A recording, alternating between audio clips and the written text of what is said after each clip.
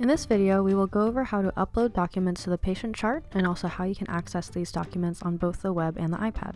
To get started, search the patient name in the search bar in the top right-hand corner.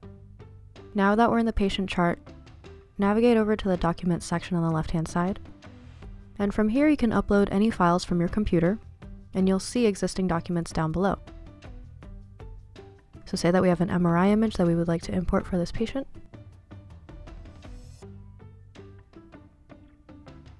Here you can change the name of the file.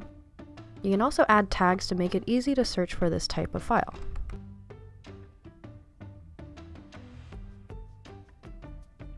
And then hit Upload File to save.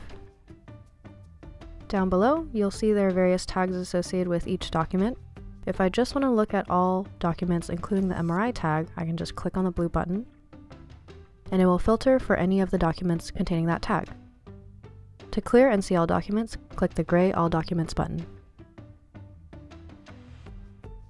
Here in the Documents section, you can also fax out specific documents, share them with your patient via onpatient.com, or create a task if there is any follow-up needed. If you click on the image, this will download the file. You can edit existing documents by clicking on the pencil icon to the right. You can edit the date, description, and tags. Again, with the tags, simply type the name of the tag and hit enter between the different tags. Next, we'll go over how to access documents in the patient chart on the iPad EHR.